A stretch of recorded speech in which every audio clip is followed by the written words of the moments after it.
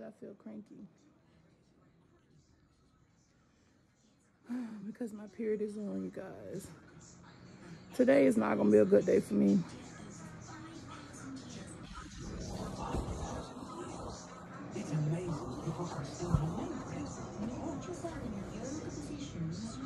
I feel cranky because I'm on my period.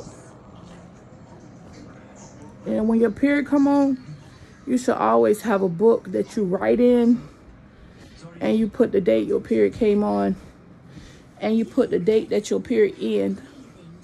And that's for every woman. My aunt taught me that. My aunt Priscilla taught me.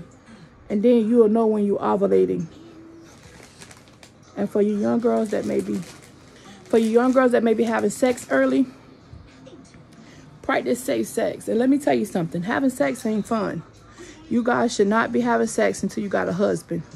But don't let me talk, because, you know what I'm saying, I just want to encourage you guys. Your diamond down there, or your pocketbook, or your kitty cat, or whatever you call it, is very precious. You can get a lot of disease like HIV, gonorrhea, syphilis, chlamydia, herpes, AIDS. You can get a lot of that, and it's not good. And you don't want to have to go through, you know, any of that type of stuff.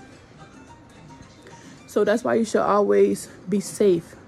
And for you young girls that's having sex, if a boy don't come with a condom, you should have it. And I'm sorry I'm having this conversation, and people might not like it, but you need to have that conversation with your children, because we got children that's 10 years old that's having babies.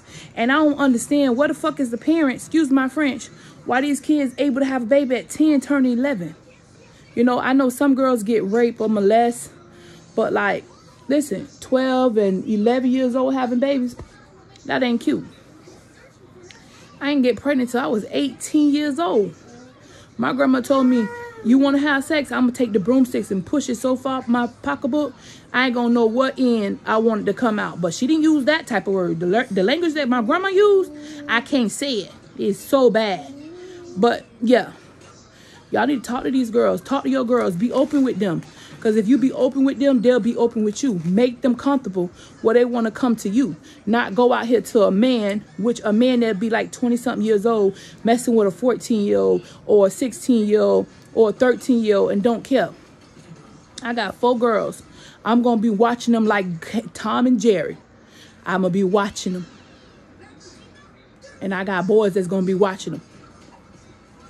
My daughter tried me, I'm going to give it up. Use it. Give her a reaction. I wish you would. But nah. Talk to your children. Talk to your children. Be open with them so they'll be open with you.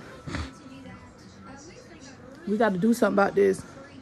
Girls, y'all don't want to be sick.